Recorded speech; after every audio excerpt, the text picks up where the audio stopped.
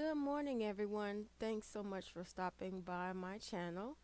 For today's Saturday solution, I wanted to share with you a garment bag that I picked up from Amazon Smile. It's called Bags for Less, and of course, I'll include a link down below if you want to pick up one for yourself and your production crew. Well, I'm going to be using this bag to organize some of the outfits that I'm going to be using for filming.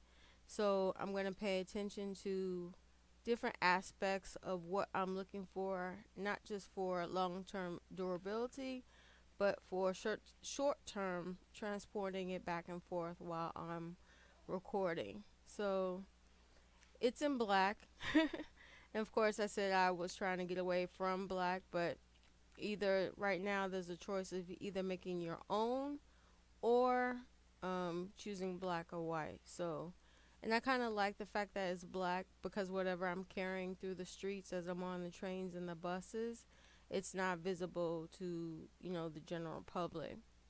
So I'm checking where you hang the hanger in the garment bag, and it looks like it's really reinforced. I think it's worth the little bit of money that I had to spend.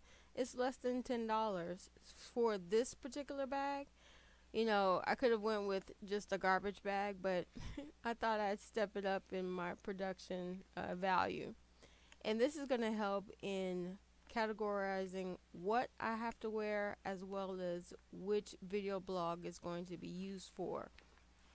So although I could use it for permanent storage, for certain outfits that I use for production, I rather use this one to transport it back and forth while either I'm traveling, or I'm using it for, guests that come on the show if they need a special outfit set aside for them or a special prop that I need to protect from the elements of just the dust and the dirt.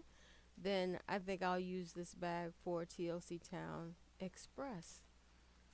I guess I can cut away the tag now because I'm not sending it back. I really like the thickness of the fabric. It says it's a breathable fabric.